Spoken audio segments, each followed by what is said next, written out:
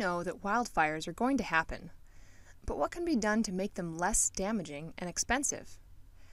Fire managers on the Payette National Forest are using landscape-scale fire management to prepare for future wildfires and also manage other natural resources such as wildlife, timber, and recreation. We know that wildfires have a greater impact when there is more fuel to burn. So by taking away some of the fuel that's available for wildfires, they will be less damaging and expensive. The cheapest and fastest way to do this is actually with fire. That's right, fire managers can use fire during cooler and wetter times of the year to reduce the amount of fuel available for wildfires. Here's how it's working in areas on the Payette National Forest. Large areas of land are designated as management units.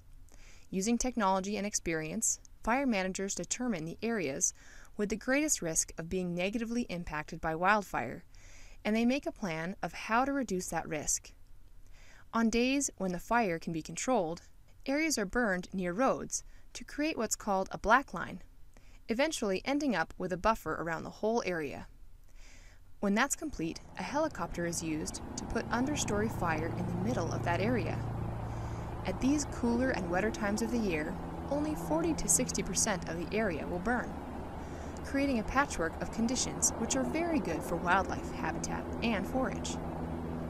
Now that the area is surrounded by blackline and the faster burning fuel is removed, fire managers can burn some of the unburned areas when the vegetation is drier, resulting in even more diversity in the forest. So how do these activities affect potential future wildfire?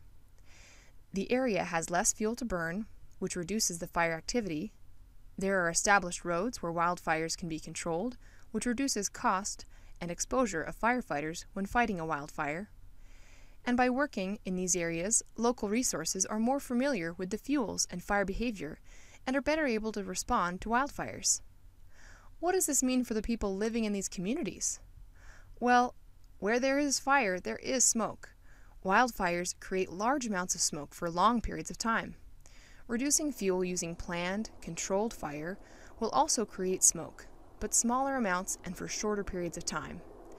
Fire managers work very hard to consider the health of their communities when they are going to add smoke to the air. They try and burn on days when the smoke will lift. They don't burn too late into the afternoon so that there is less smoke produced at night, and if the smoke looks like it will not lift, they will burn less area or not at all.